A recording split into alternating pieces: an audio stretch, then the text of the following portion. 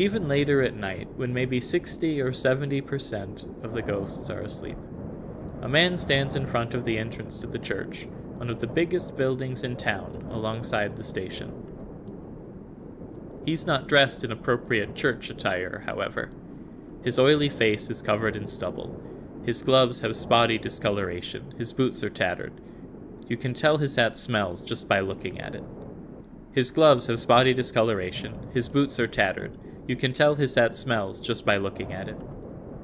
His protruding belly pushes against his coat and the questionable stains on it, and most of all, he has a rifle. He is a watchman. They're seen at the church from time to time. Whenever something happens, watchmen stand guard in front of the church. These men patrol the church with guns, clearly neither clergy nor parishioner. The men don't know why they've been deployed, but the priest has ordered them to guard the church, so they guard the church, even if it's empty. The priest just has that much influence on this town. This particular man might look dumb, but his eyes are good enough that he doesn't need glasses, so he notices a boy approaching. "Hey kid, no unauthorized access today." With great difficulty, the man tells the boy that access is restricted. "But I would like to pray. Can't you make an exception?" The boy shyly pleads with the man. "No can do, sonny. Can't let nobody pass through." The man grips his rifle and thrusts it, threatening the boy. But the boy doesn't falter. The man can't read his facial expressions, since the boy's cap is covering his face. "I didn't say there wouldn't be anything in it for you." The boy speaks. "Please, take this."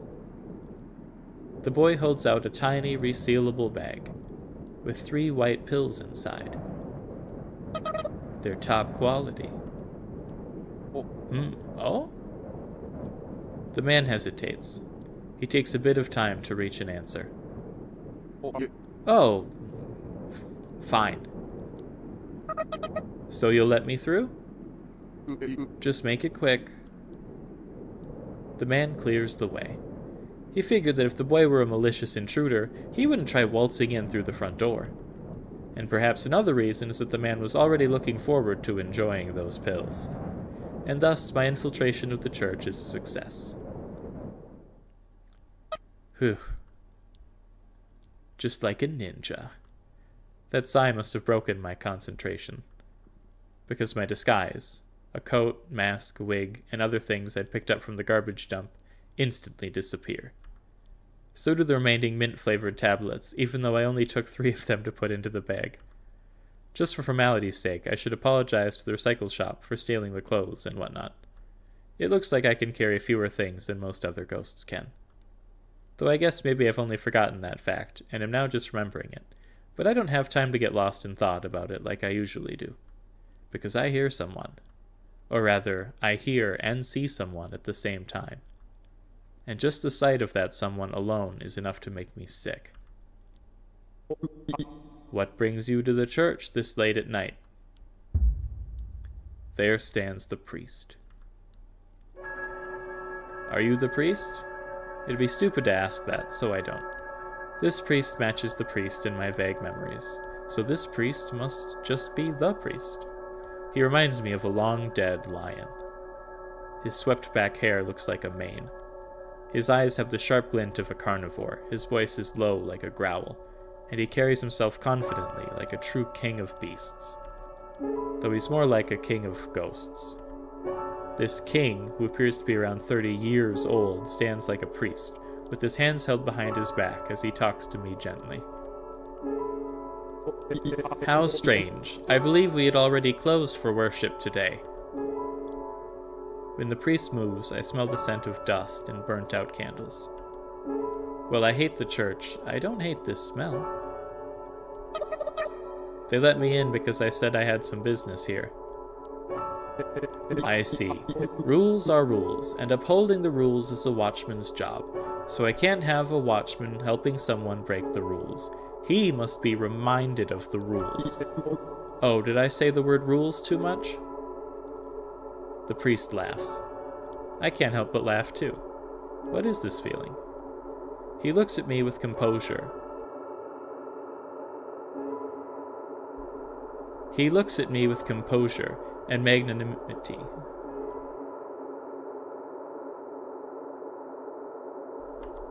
This feeling, yes, he's like God. I heard you got quite violent downtown today. And that's something about him that I hate. Why did you leave your room?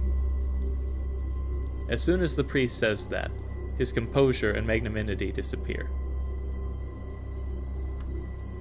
It's like a switch has been flipped. He's ready to take on the ninja that killed an He's ready to take on the ninja that killed an elderly man and the police. Composure and magnanimity. Composure and magnanimity. That's two things I've stolen from him. I'm just a little bit happy.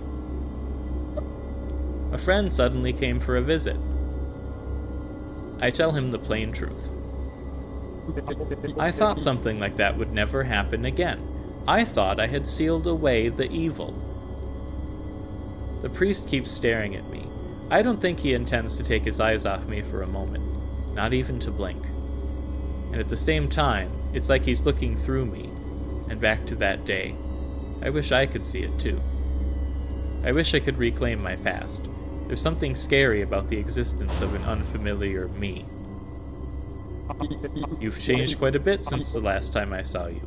For a moment I didn't recognize you, but I surmised if anyone was going to pay us a visit, it would be you. My chest hurts, like a tooth cavity, like a long, drawn-out pain that'll deprive me of sleep. So that must explain why Pacifica and Anya seemed hesitant to get in touch with me. I've changed, and probably not for the better. Those two are nice, so they won't talk about it. I didn't notice. Those two have been watching over me, and the current me has just been taking advantage of their kindness. The me that those two talk about is just my empty shell. They embrace that shell, put on smiles, and explain things that should be common knowledge. This pain. This pain. Is it my heart? I heard someone say that the heart has no sense of pain, but that can't be right. But something has to hurt for me to feel this pain. Where is the pain? I can't tell where it is. I can't heal it. I hate this. The new ghost is here, right? Give her back. I speak in a firmer tone. I want to get out of here as soon as possible. Give her back? But she's not yours, and you've never had her. She's dangerous. Maybe even more dangerous than you. I need her. For what purpose? My friends need her in order to help me, so I want to help them get her. It's a strange thing to say, I know. Maybe I'm broken, but this is the answer I've come up with. So please don't interfere. I see. The priest says in exasperation. He's probably stopped trying to understand where I'm coming from. I cannot allow you to take her. She is a witch, a disruptor of the town's peace. I must seal her away. Peace. What is peace? We're ghosts. We don't die if we're killed. Does peace even exist for us? If so, then isn't every ghost already forcibly sealed away inside of this so-called peace? God is testing us. Until the day we earn His mercy, I must guide the townspeople to protect the peace and live modest lives, for that is my purpose. The priest looks at me arrogantly, with his hands still held behind his back. He may be cautious of me, but he's calm. He has people to support him. He has a purpose to live for each day. He has a fulfilling life. I can't lose to someone like that. When we earn His mercy, He will lead us to paradise. By spreading His word to even one more person, we can live better lives. And I intend to hold out until that time.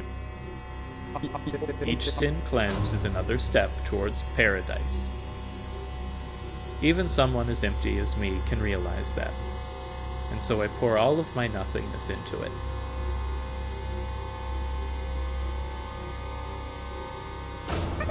That's unacceptable. Something lights up in my empty self. I flash back to Pacifica's room, with a broken window for just a moment. I don't know who I heard it from, but someone once said that people respond better to anecdotes than logic. That's why smart people use tall tales to garner respect and amass fortunes. No idea when or where I heard that. As always, how annoying. That's probably what inspires me to talk back, interrupting the priest. You can't sway me with a tall tale like that. I say probably because it doesn't really feel like I'm the one who said it. It's not a tall tale, it's the truth. All of it. I'm not just some suggestible little girl. But you can be, as long as that is what God so desires. How long will you make this out to be God's fault? Do you hate this place that much? Just give it up already. There's no escape. Surprisingly enough, I laugh. A laugh that's a mess of different human emotions. Now that I think about it, people laugh all the time, whether they're happy, mad, or sad, but it's a different sort of laugh. That's probably why it's appropriate to laugh in just about any sort of situation. Who am I, anyway? Who's this girl who's talking?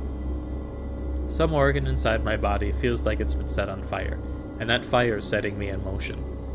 The magma-like heat boils my blood and circulates through my body. Even my head becomes a red-hot lump of heat, lighting up every last nook and cranny of my thought process. Silence! The priest brings his hand forward, away from his back, revealing an automatic pistol which he points at me. Just as I suspected, I suppose. You're evil. A demon. Sorry, but there's no demons here, just ghosts. It's ridiculous that you pretend we're alive when we're already dead. Our souls are alive. I'm going to shoot you. You'll revive. Lives and souls be damned. It's just a universal rule. The same thing that happens to objects happens to us. I'm motivated by something more precious. The likes of you could never understand how I feel. The priest has completely lost his composure. His magnanimity.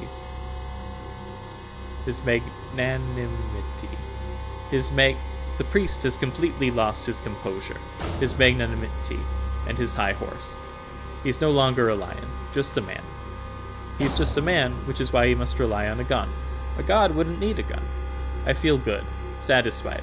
Perhaps this is how it feels to rob someone of... I'm sorry. I feel good, satisfied. Perhaps this is just how it feels to rob someone of something truly precious to them.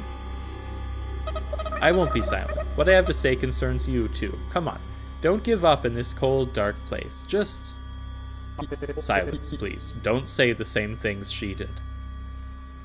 I feel a hint of compassion for the priest as I conclude with this final question. How long will you keep waiting, and for whom? I don't understand the words coming out of my mouth, but I do know that they're the last words that should come out of my mouth. Why? I don't know why I know. Hopefully someone does. I'll kill you. I see the priest pull the trigger in slow motion, but once I see it, my attention is drawn behind me. Father! Back towards the door I came in. The door opens, and in comes the man I had slipped past earlier, his rifle drawn. The man instantly processes the situation and... Ninja! How dare you fool me! Die! Saying that, he pulls the trigger. But it's already too late. I had already pulled a pistol out of my coat and aimed it at his brow. At this point, I'm not even questioning my lightning-fast movements. I think of what I had to do. I think of what I want to do, and I do it. It's so natural. I've come to accept this unfamiliar me. Accursed ninja! The priest fires without hesitation. He probably realized that now that the man's here, chaos and destruction in the church will be unavoidable. But his aim is off, so there's no need for me to even move from this spot. Ow. I guess I miscalculated a little. What do you want? The priest yells. I think to myself, how should I know? But I answer, I said so at the start, didn't I? I leap off the ground, quickly closing the distance between me and the priest. The priest seems to be quite the skilled marksman, but it's nothing I can't dodge. So I take the gun I stole from the police officer and thrust it at his brow. I'm here to see the girl.